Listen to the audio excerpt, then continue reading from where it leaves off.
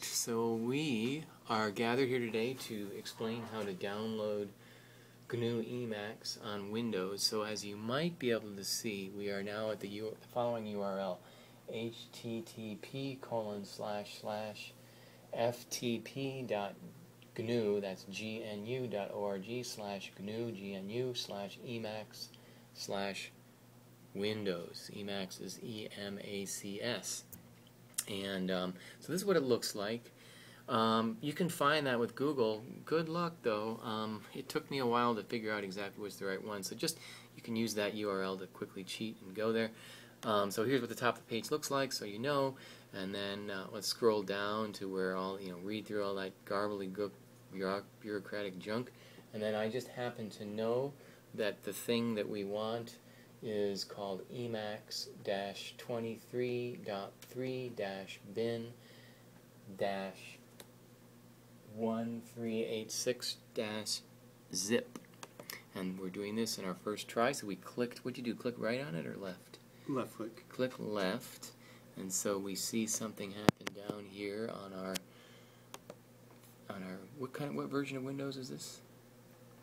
This is Windows 7. Windows 7. So now what did you do? You clicked. What'd you do? Click left? It's still downloading. Oh, it's still downloading it. So, okay. So we wait, and we wait. And so if we wait more than 10 seconds, I'm going to try to hit pause, which will probably mean the video will stop, and then we'll just make a new video. But, so dum-dee-doo-dum-dee-dum-doom.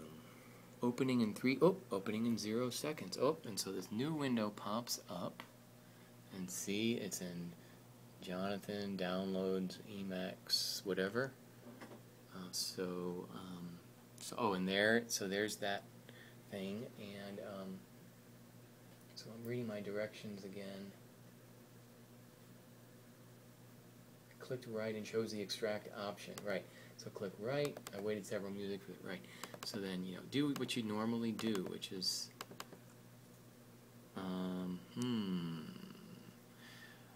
did it already unpack it, maybe? It might have. See, I don't think it did. So wait, go back, because yeah. So click right on it, or left or right. Oh, maybe it already unpacked it. Doesn't seem to be what I usually get as behavior. So maybe that's not the zip file. Oh, I probably just downloaded the bin. Well, that's fine. Yeah, that's what we want, the bin.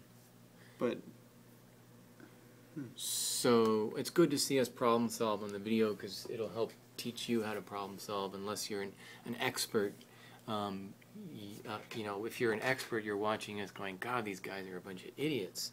But we're not aimed at you. We're aimed at people who are idiots like ourselves. So let's see. So next I found the zip file. I right-clicked and chose the extract option. I waited several minutes. Finished. It seemed to work fine. I had to navigate manually to desktop, then into Emacs, and maybe a few other folders. Finally, bin. Then I found the .exe, the .exe file called Emacs. There was also Rune Emacs. I don't know what that did. I'll play with Emacs. It worked okay. So we're in desktop. Oh, we're actually in downloads.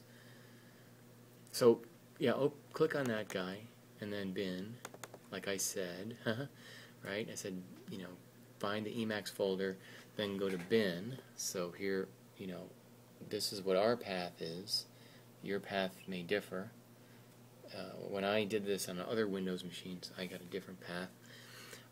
So you'll see a bunch of things, like what's that say? eBrowse, Emacs client. But like I said when I was reading my instructions, what we want is Emacs, right? And to be sure, if we go over here, it says applications. See, they're all applications, so we definitely can execute it. So I think double click, right? Is that how you? Yeah. So we double click now. We just double click. Oh, so it says this application may depend on other compressed files. It is recommended you first extract those files. Okay, good. So extract all. And then select a destination. You know, better to isn't it better to put it in applications or whatever your wherever you put executable? I think it'll install to applications. I think. Well, I mean, but it says right here, right? It says will be extracted to this folder, which is in your downloads. Right. So, I mean, it'll work. It'll just be a pain to navigate to it. Computer, Windows 7, program files maybe, or program files x86. Yeah, I don't know. Do you know where to put it? I'm not sure. I can make a new folder inside of program files. Well, but it I think will make its own folder, won't it? Or, let's see. Extracted to this folder. I think I need to make a new folder. okay, yep, that's fine. So,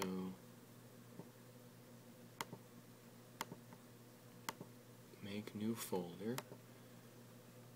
Okay, so just call it Emacs. Now it looks like it's wanting to put. Okay, right. So right, so you put that in program files .x86. Okay, yep. So yeah, hit OK and stuff. Oh, then we hit extract down there, and then continue on this, and then there we go. So copying 3,800 items. God, I can't have so many items. Anyway, so we're copying. It's gonna have to wait 60 seconds.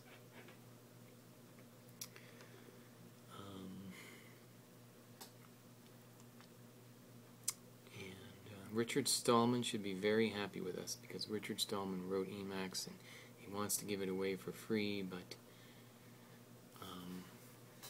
you know, just between you and me, I wish that their user page had a, you know, I am a newbie button and or link, and then the newbies using Windows could just simply follow very clear written instructions, maybe even a video like we're doing this, except, you know, we're doing this in one take. So, you know, I can't even hold a camera still, so. Okay, so that looked like it's finished, and sure enough, we're in Computer, Windows 7, Program Files, Emacs. So like I said in my instructions, you click on Emacs, and then you find the bin, right, and then you find Emacs, and you'll notice it has that little icon, which means it's executable application. So double click on that. The poser cannot be verified. Are you sure you want it? Yes. Okay, so now there you go. So now, just a quick thing, type Control X, Control F, or you could use the control. So that says find file, and then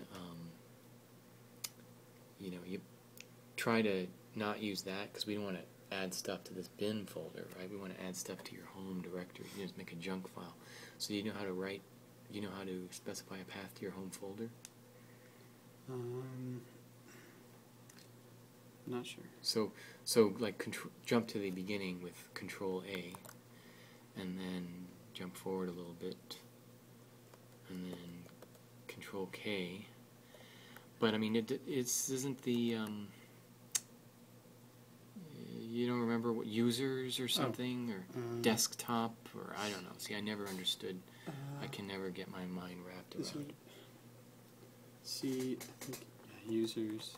So hit tab. Tab again. Okay, so yeah, and so just type S, and then tab. Tab is your friend, and then J will just tab. Yeah, good. See, when you hit tab, it completes it for you. So if it doesn't exist, you don't waste your time typing it out and then finding, oh, no such file or directory. So now just, you know, call it junk .txt or something, or text, whatever. Anyway, in return, and, you know, just type something random. And then you can either hit Control X, Control S to save it, or you can use the GUI up here, and you click on File, Save. And so there, you see down here it says wrote, and there you go. Now using Emacs is a whole other thing. I bet there's lots of YouTube videos, lots of manuals. Have fun. Talk to you later. Yeah, is anything else?